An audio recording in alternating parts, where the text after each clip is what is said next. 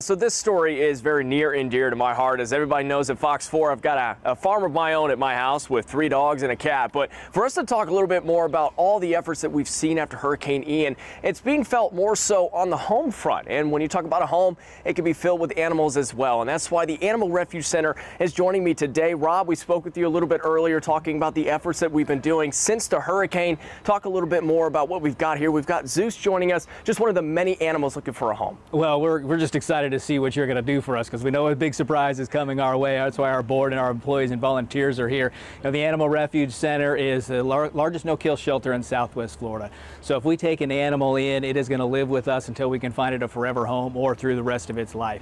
We're busy at taking care of these animals, getting them adopted. You know, pets like Zeus. Zeus is one of our older residents. He's been here for a few years. Great dog. Needs to be alone in a home with no other dogs, but if he's your dog, he's going to sit up on the couch, nestle next to you and watch TV or a movie with you and just be a great comfort and friend at home. And that's what we've got, a whole shelter full of cats and dogs that can just fulfill your life and add something more to it. And we've been doing that for almost 30 years, and we're glad to keep, moving forward and doing more of it. And let's talk about the process of adoption. Walk us through that if somebody's watching this right now and is looking at Zeus or wanting to know about all the animals that you guys provide. What's the process in making sure we can adopt? So you go to animalrefugecenter.com and you can fill out an application right on our website and get pre-approved. And we have photos of many of the residents that are available for adoption. So you can kind of pre-scan our dogs or cats that are there for you. We encourage you to then come on out Sunday through Wednesday. We're closed Monday and Tuesday. So come out any other day between 10 and 4. We'll give you a tour. We'll show you the animals. We'll give you a chance to bring your dogs out and introduce them if you're adopting another dog, so that they can make sure that they get along. And we just encourage you to do that. Animalrefugecenter.com. Fill out that application. Let's get that process started. Well, Rob, not just the part of the family here at Fox 4, but also the Scripps Howard Fund is doing everything they can for the community after Hurricane Ian. And because of what you guys have done so far and what you will be doing in the future, we want to present you guys with $6,500 check right here, talking about all the love and support that you guys have provided here throughout Southwest Florida. Oh, that is awesome.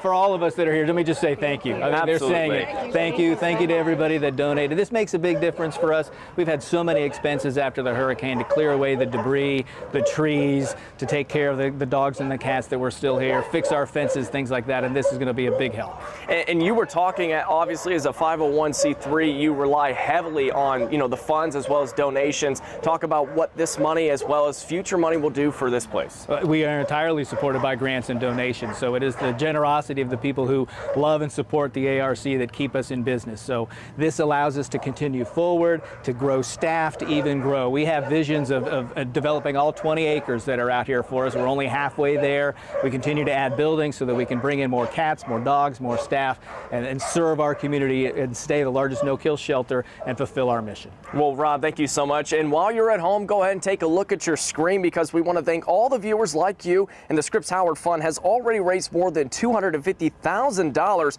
to help Southwest Florida recover. And now you're seeing it for yourself in action in the different ways it makes. Of course, if you're interested, you can go ahead and donate by opening the camera on your phone and scanning the QR code on your screen. You can also text Fox 4 to 50155 or go to fox4now.com/gives. All those donations will go to our community partners, helping people who need it most. Of course, thank you so much for joining us here on Fox 4 Morning News. And of course, thank you guys here at ARC and all the things you've done, as well as Southwest Florida continues to try to recover and rebuild. We hope to see it all fixed and renewed here very soon. For now, live here at the ARC Center, John Barron, Fox 4.